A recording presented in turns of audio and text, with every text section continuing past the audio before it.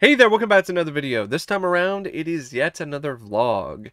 And as usual with these vlogs, I am going to start with showcasing some new additions to my physical media collection. So let's start out with some Blu-rays, and then I'm going to go from there in random order because that's just how my stacks are set up here. So here we have Drive, the MVD Rewind Collection release. With Mark Dacascos and Kadima Hardison and Brittany Murphy. Now, I've heard a lot of good things about this from friends of mine. I've still have yet to actually sit down and watch this movie, so I'm really glad to have this on Blu-ray so I could check it out sometime in high definition. And speaking of Mark Dacascos, here's another Mark Dacascos film, Boogie Boy. More of a drama for Mark. And has a pretty good cast, and I don't know, looks like it might be kind of interesting. Yeah, Boogie Boy. Then we have another addition to the horror collection, The House on Sorority Row.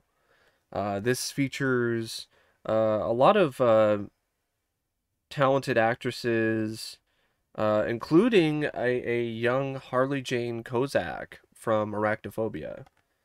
So I had this on DVD before, but it was a good deal to upgrade this during MVD's recent sale, and I decided to pick it up. Plus, I'm honestly starting to really warm up to MVD. Yeah, they have their warts, but they seem to be run by pretty nice guys, and I actually like the vintage format of the slipcovers. Then we have another MVD Rewind Collection horror film, Mortuary. I've always loved this cover art. I always thought it was really cool. And another one that I had on DVD, but I did not have on Blu-ray. So, Mortuary, with young Bill Paxton in a small role. Then we have some Scorpion releasing titles, because Ronin had a recent sale, and so I loaded up again. So we have The Dogs of War with Christopher Walken. We have the Chuck Norris action classic, The Delta Force. We have a film from the 70s called Human Experiments. Also looks like a potentially interesting thriller. You got Linda Haynes. You also have Jeffrey Lewis, who plays the villain. The whole thing about this woman who winds up getting captured and trapped in some insane asylum and tortured by this madman. Then we have a Dario Argento production, a film by Michelle Soavi, The Church.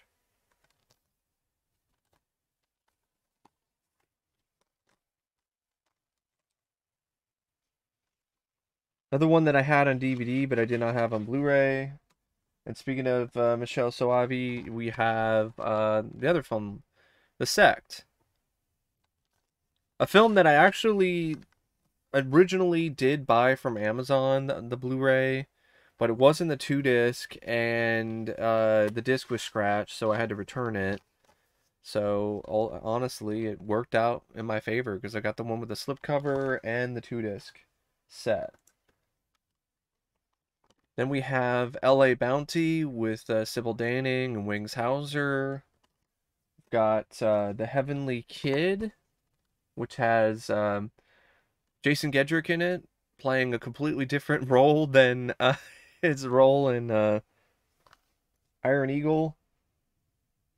But yeah, and you also have Jane Kaz Kamarick, who you might recognize from Malcolm in the Middle in an early role. So The Heavenly Kid. Then we have one of the latest releases from Vestron Video, The Wraith. Got this at Walmart.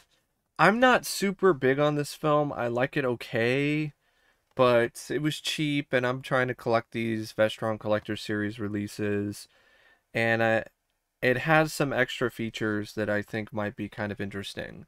So that's the main reason why I got it. This is a film to me that is a prime candidate for a remake. It's a fun idea. It's a good concept for a vigilante film, but this film just relied a little bit too much on the same shots, which kind of took away from the action for me. And despite the moments where it does work, it just ultimately is just an okay film. I will say this though, the soundtrack is awesome. It's one of my favorite soundtracks from the 80s. Then we have a film called Sundown, The Vampire Retreat. This is the other Vestron Collector Series release.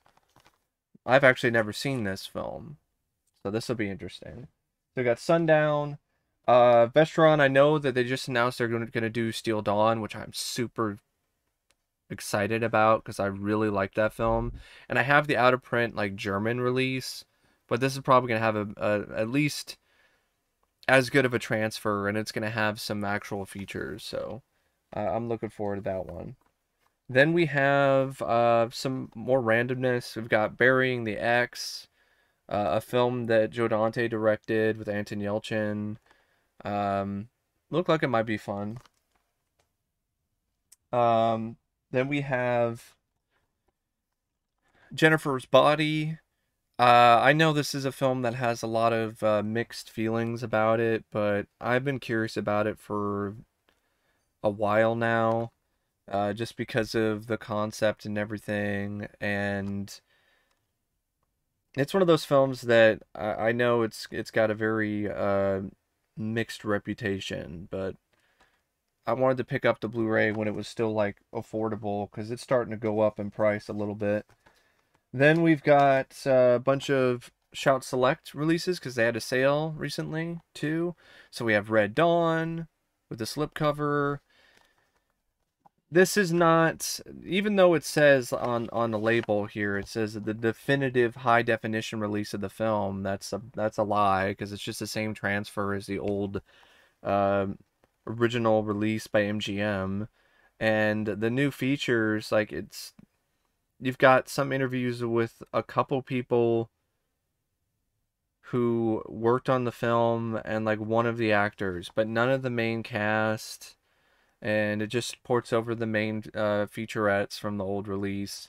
I'm glad to have it though, because it's nice to have the slipcover and it's cool to have for the collection.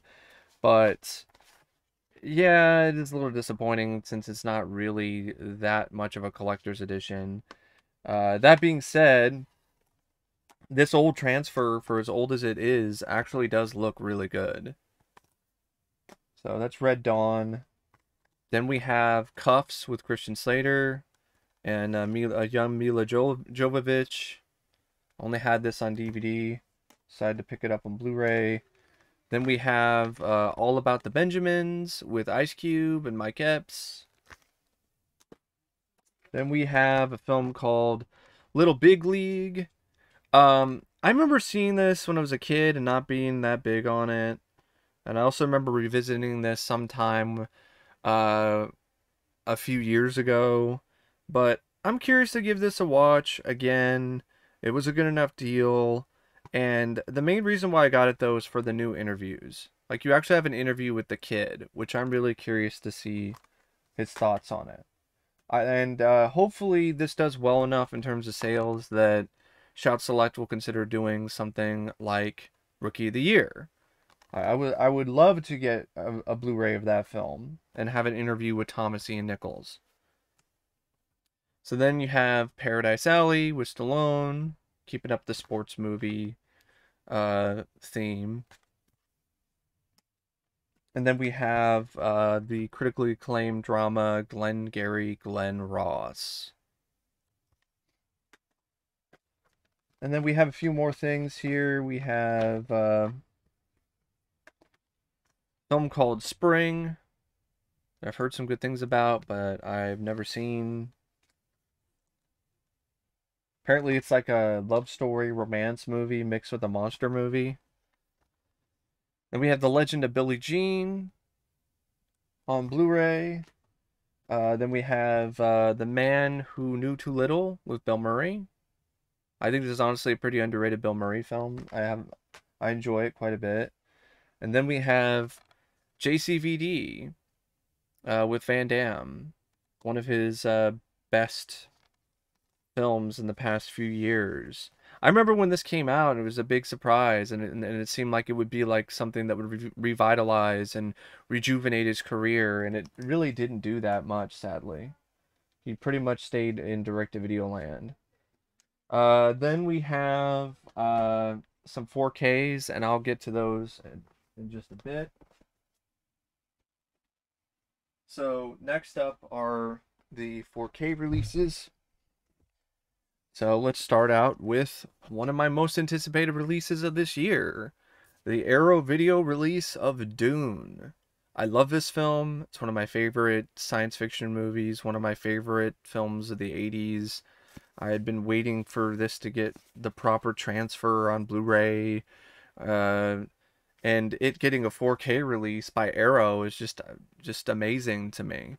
That being said, it's a little bit of a disappointment because it does not include the documentary that Ballyhoo Films did, which was feature length and extensive, because they didn't want to wait for them to finish it.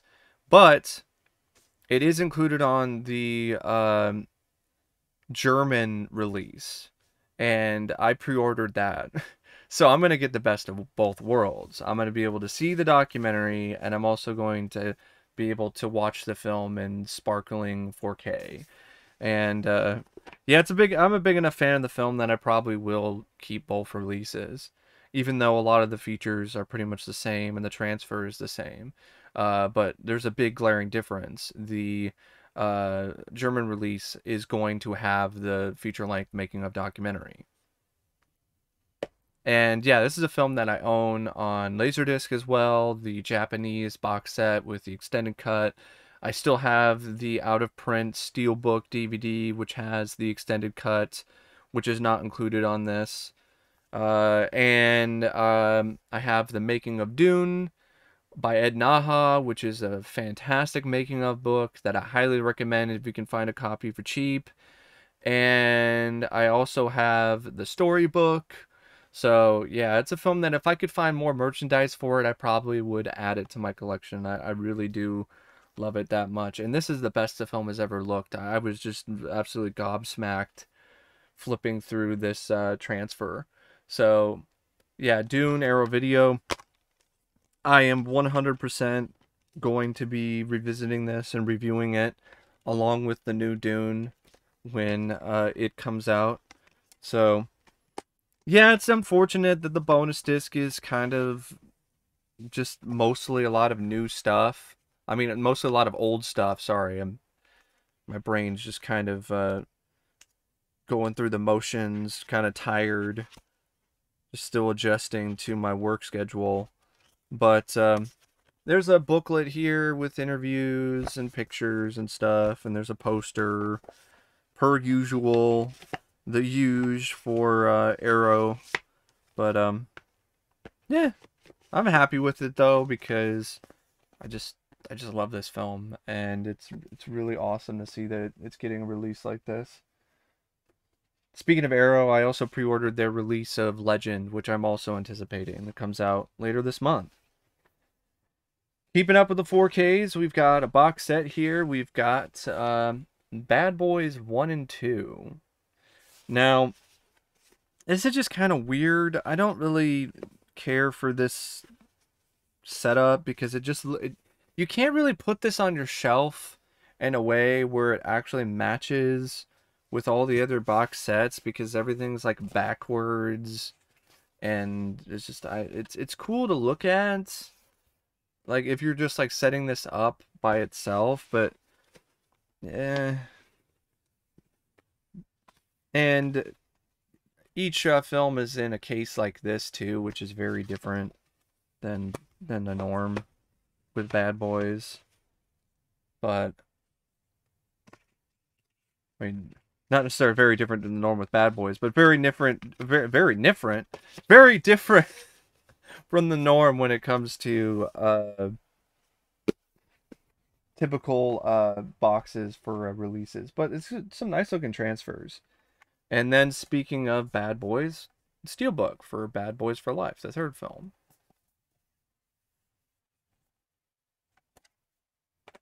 So now I have all three of them in 4K, keeping up the trend, keeping up with the cycle of Steelbooks. Here we have Transformers, the movie, the Steelbook 4K release from Shout Factory.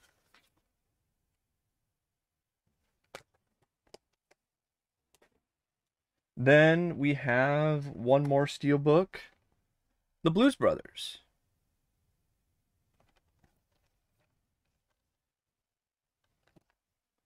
One little rant about the Blues Brothers is that for some reason on home video, especially on DVD and Blu-ray and 4K, the theatrical version of the film does not have the proper sound mix. For some reason, they use the sound mix for the extended version and they just tweak some things, so it does not fit with the theatrical version at all. And that's the way that the theatrical cut has been available to fans and to audiences ever since the theatrical cut made its debut on DVD with an anniversary release. And I liked the film, but it's already a long movie, and the extended cut is like almost, I think it's like 3 hours or something. So it's like, I honestly would like to have the option to see the theatrical version and to hear the sound the way that it was intended to be heard in the theater when it was released in 1980. I'm just saying, I mean, I just think that's just kind of ridiculous that here we are past the 40-year anniversary of the film, and you still don't have the actual proper sound mix. The only way to get it is on VHS and like Laserdisc. And maybe like an old ass DVD, but I don't even think that version is the original cut. So here's some more 4K releases. We've got Animal House, another John Belushi classic. We've got V for Vendetta, a film that, if you think about it, was really ahead of its time. And I would say, really, the source material, the comic by Alan Moore, was ahead of its time, because there's a lot of instances of this being really close to home nowadays. Then I have a whole stack of Daniel Craig Bond films in 4K, and these are absolutely fucking spectacular in 4K. I mean, if you like these films and you have a 4K setup, these are some of the best 4K releases in terms of picture quality that you will get. Like, it's just, I was just amazed. So you've got Casino Royale, you've got Quantum of Solace,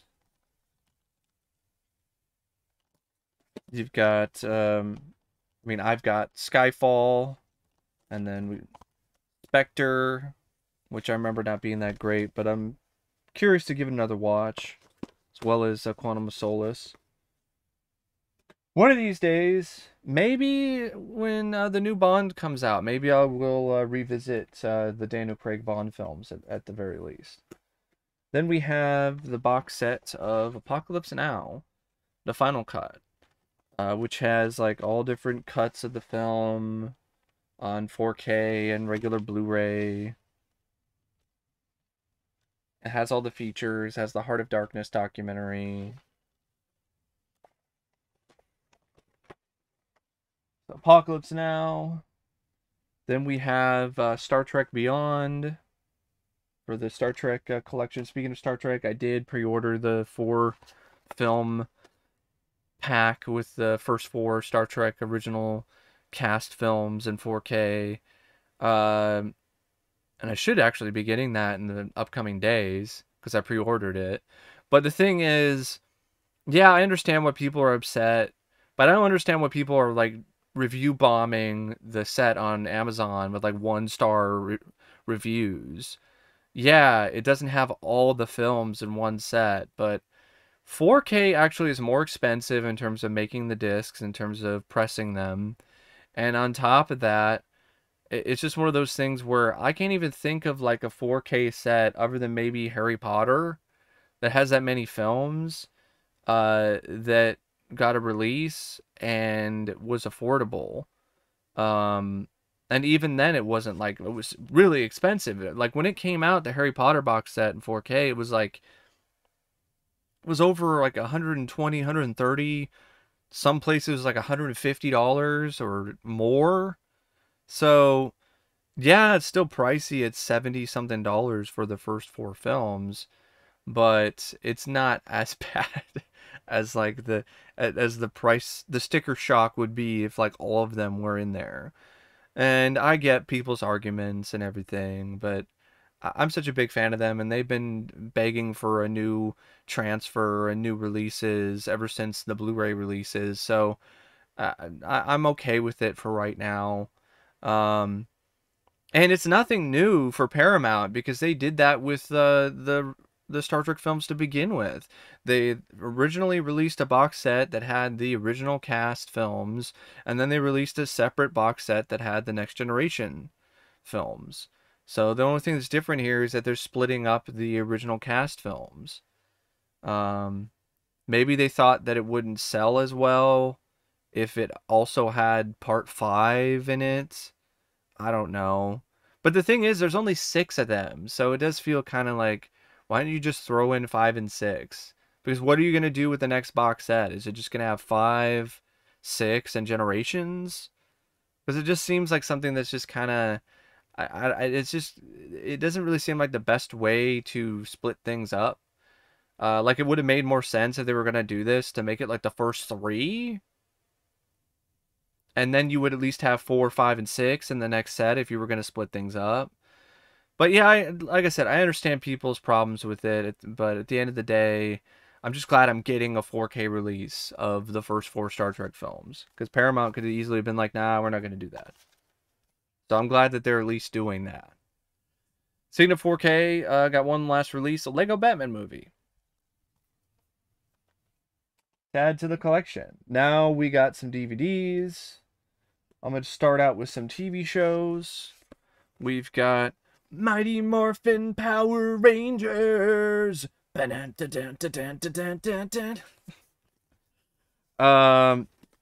this from Walmart.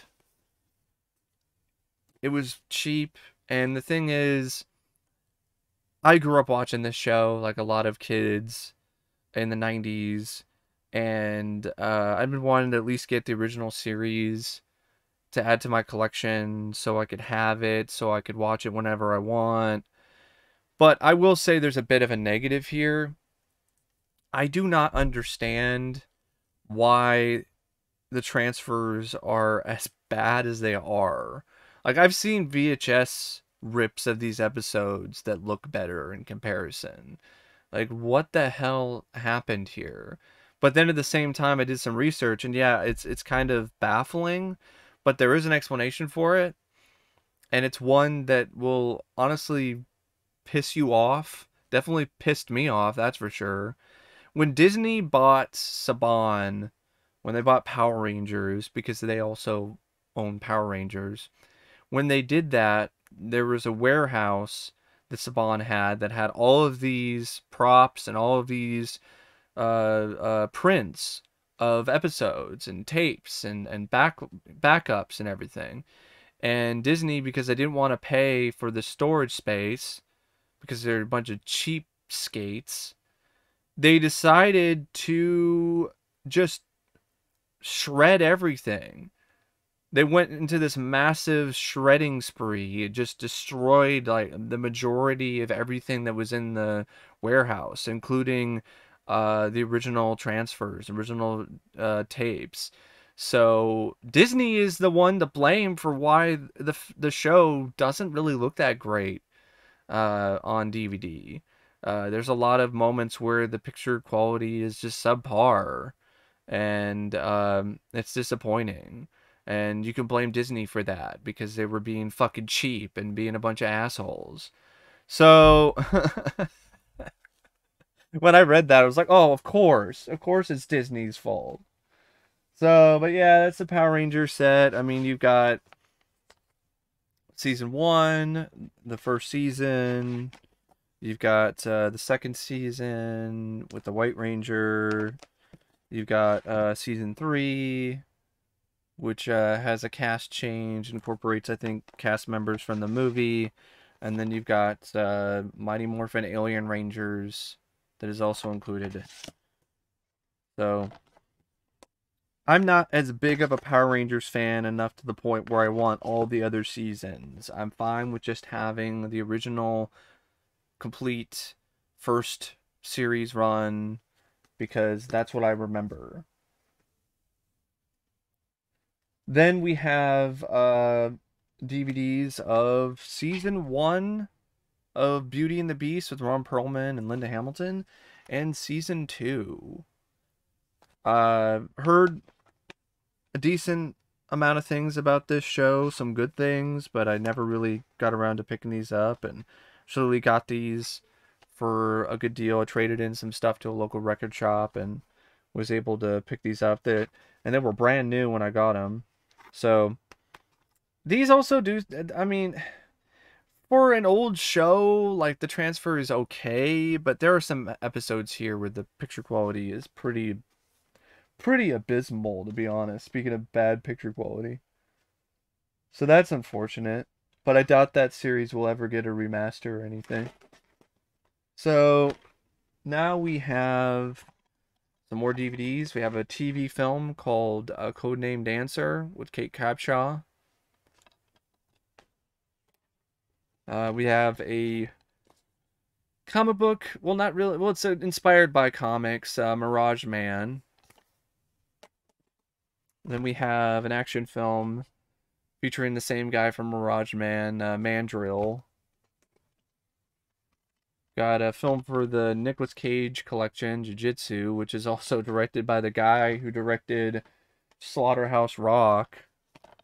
Yeah, The Beach House, a Shudder horror film. Looked potentially intriguing, and it only cost me $1, so it's not like I spent that much on it. Got this for like 50 cents. Grandma's Boy. I remember not minding it when I saw it years ago. It's been a while. Got a drama from the 90s called Blue Desert, starring Courtney Cox and D.B. Sweeney. We have The Beast. I had this already in DVD, but the release that I had was in full screen, and there was no widescreen option because, folks, there was a time period with DVD where studios would release only full screen versions of films, and they wouldn't differentiate which version has full screen and which version has widescreen on the front of the box. So when you would see the film, you'd be like, oh, The Beast, okay, you're just going to assume you're going to have a widescreen version. But that wasn't always the case, because then you would flip it over on the back and it would be only in full screen. So there was a lot of moments with DVD where that happened. And there were some DVDs where it was only in full screen, even though the film was shot for widescreen and was released in the theater in widescreen. So there are still some films that have been released on DVD only that only have full screen releases. I think Clean and Sober is one of them, and that's a great drama. I don't know why that. Please, Warner Archive, release that on Blu-ray already. But yeah, The Beast. I think it does have a Blu-ray, but this does have the widescreen version of the film. So there's The Beast. Picked this up actually pretty recently. The original release of Bangkok Dangerous. I've never seen the original, and looked like it might be interesting. So I picked it up. Then we have a pretty hard to find Anchor Bay release. 1 down, 2 to go. Blaxploitation film, one of the last Blaxploitation films, I believe, because it was released in the 80s.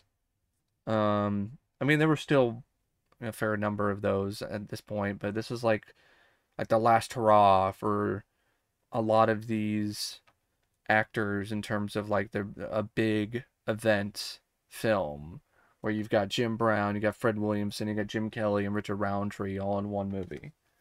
That's one down, two to go. Then we have Sinjanor. This is a film that I remember renting on Netflix back when Netflix was only a DVD rental service. I'm so old that I remember that time period, folks. And Sinjanor is one that I remember renting from them, and I guess it's because I read something about it in a book that I have. I think it was a Creature Features movie guide. And I was like, that looks like it might be kind of fun or different. Or I saw the trailer and I was like, oh, okay, Sinjanor. But I've been wanting to get the DVD for a while just for nostalgia's sake and just for the collection. So Sinjanor, it's kind of a loose sequel or remake of Scared to Death. Then there we have a film called Thirst, which I had on DVD, but I did not have the Synapse special edition. And we have a horror film called The Ranger, which looks like it might have some promise in terms of the style. It's got a very punk rock style to it, which I actually think could be fun for a slasher. You've got I've got Mark of the Devil here with Herbert Lom and Udo Kier, the Blue Underground release. Got a Japanese horror film called Living Hell. Has some good reviews. Apparently it's a lot of people are comparing it to Texas Chainsaw Massacre. Got a handful of Trauma DVDs because they were cheap. And some of them I'm genuinely curious about, like Screenplay. Some I just got for shits and giggles, just to laugh at, like Pterodactyl Woman from Beverly Hills. Like, really? Like, what the fuck, Beverly D'Angelo?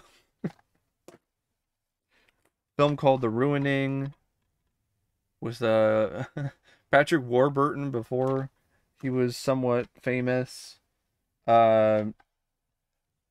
This isn't a trauma film, but it's a low budget movie called Necroville. It looked like it might be kind of fun. Although I flipped through it and the acting does seem to be pretty bad.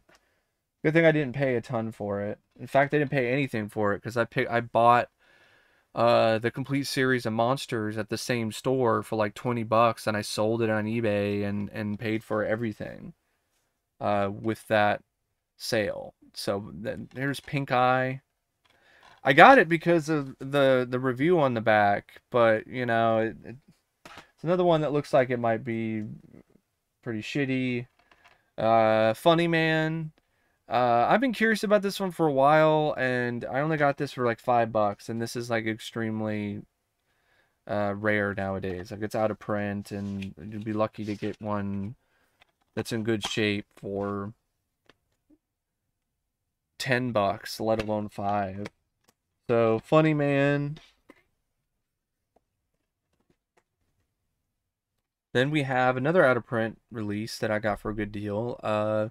The Mondo Macabro DVD of For Your Height Only and a Bruce Lee movie, Challenge of the Tiger.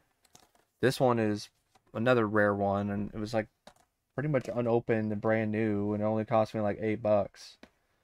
So then we got some more trauma films. We've got Skeleton Coast, which actually isn't a trauma film. It's another movie that Trauma never actually made, but they just released on DVD, along with a film like this, Mirror of Death, which I have on VHS, but I did not have the DVD of. And then we'll round it out with Lethal Weapon, the director's cut, because it's only on DVD, which is bullshit. I don't know why this is not included on the Blu-ray. Blu-rays have a lot of space. You can include multiple different cuts. You don't have to just not have it at all. And then an old platinum release of Dangerous Relations, a film I didn't even know had a DVD release. I just thought it was on VHS. A drama with Lou Gossett Jr., Ray Dong Chong, Blair Underwood. So Dangerous Relations, and then we get to the VHS. I'll round out this portion of the vlog with the VHS. Um, just to give you a heads up, you might see the second part of this video might have a completely different lighting scheme, a completely different setup, because I will probably be shooting the second half of this vlog at another time. It's one of those things where my schedule is a little tight, so I have to kind of make adjustments here and there. So, but let's get to the VHS. So we start with Prince Valiant, the 90s adaptation, which is incredibly hard to find, incredibly rare. I know this is a screener copy, but I'm fine with it. You have no idea how long I've been trying to find this damn VHS tape. So when I went to a place that I frequent, I don't necessarily frequent, but a place that I like to go to every now and then because he still has a lot of VHS, and the prices are relatively affordable. And he also has DVDs and Blu-rays and stuff, but I gotta be honest, he probably has more VHS than he has DVDs and Blu-rays. And I could not believe it. I was like, is that really the 90s Prince Valiant? And it is. Because I remember renting this at like a video store when I was a kid. I have the novelization, and it's not a great film, but I remember it just being one of those fantasy movies that I did have some fun with. And it's a movie that's just been completely and totally forgotten about for the most part. And it doesn't help either that it's impossible to find. There's a DVD release overseas, but it's out of print. And it's one of those films that it's got, some actors, some well-known names like Ron Perlman. You've got Katherine Heigl before she was famous. You've got Stephen Moyer in it. It's based on a comic strip that's pretty well known. Joanna Lumley from Absolutely Fabulous, the TV show. She's in this as the villain. But it's a movie that's just been totally, completely forgotten about, probably because nobody can find it. It's not even streaming legally anywhere. Like, you can find it illegally streaming, at least in the U.S. Maybe it's streaming legally overseas. There's a DVD overseas, but the one that has the English dub is really difficult to find. It's like finding a needle in a haystack, and the only other versions are the ones with the dub that's not even in English. So, yeah, Prince Valiant. I'm surprised this hasn't been released on DVD or Blu-ray in the U.S., considering it's a comic book strip movie, and maybe it's a rights thing. It might be a rights thing because Constantine Films produced it. So then we have No Secrets, a film that just looked like it might be kind of an interesting thriller, mainly because of the cast. I mean, you got a young Tracy Lind, who I have a serious crush on from Fright Night Part 2, and My Boyfriend's Back, and you also got Amy Locane, who's been in a few things. Yeah, it looks like it might be an interesting thriller. Got a film called Fire and Ice, which I keep getting it confused with another film called, I believe it's called Fire, Ice, and Dynamite, and I've been trying to find that one. This is a different movie, but it's a brand new unopened VHS that I got at Goodwill for like $1, so I was like, sure, for the collection. I only got this because it was $1, because otherwise I would not have even bothered. Film called The Soft Kill. First off, like, what the fuck is a soft kill? I mean, really? But you got Brian James, Corbin Burnson, Matt McCoy. It's the soft kill. Something's going down hard. It's just like, oh my god. The soft kill? The fuck? The soft kill. We have a Christopher Lambert film, To Kill a Priest, which also has Ed Harris. And this is one I think is only on VHS. I don't think this did get a DVD release. Maybe it's because of the subject material. I don't know. New Horizons film called 800 Leagues Down the Amazon with Daphne Zuniga, Barry Bostwick, Adam Baldwin, adventure movie. Um, we also have a film called Erg, A Music War, which is like a lot of really early punk performances from different bands from like the early 80s. And then I also did get another film called Terminal Virus with James Brolin, but I just it's somewhere that I don't really want to get at right now. And then we'll just round this portion up of this video with two more VHS tapes. We have Super Carrier, which is a film that I think is like the pilot for a show that came out in the 80s, the late 80s. And the big selling point was that it was shot on an actual aircraft carrier and with the full cooperation of the US Navy. But the show didn't last very long because of the expenses and also because of the fact that the US Navy was just not allowing them to be that flexible. They weren't allowing them to do a lot of things with the show because the Navy would come in and be like, no, you can't do that, you can't do this. So it was a show that never really was able to draw anybody in because it just seemed to be kind of boring. But I'm curious about this. I've always been kind of curious about this because I think I had a book that was an adaptation of this pilot, and stars Robert Hooks. You've got Ken Olant. You've also got Richard Jekyll. And you have Wendy Malick. She's also in this film. And then you have Michael Dudikoff in The Human Shield. This is actually one of his better films, and it's not on DVD, at least not in the US, which sucks and is unfortunate. I think this is a pretty solid Michael Dudikoff movie, and I had this on VHS before, but my VCR ate the tape, so the tape was pretty much useless. So I was really happy to find a copy that was in working order. So that's it. That's the vlog part 1. I think I'm just gonna set it up this way. I'm just gonna set it up as like part 1 and part 2 because this is such a long first half of the video. Like if I got around to talking about trailers and movie news and stuff and upcoming DVD and Blu-ray releases, like this would be over an hour. This might be like a 2-hour long vlog, and I don't want to do that. So anyway, thanks for watching. I hope you all are doing well. And as always, I'll see you later. See ya.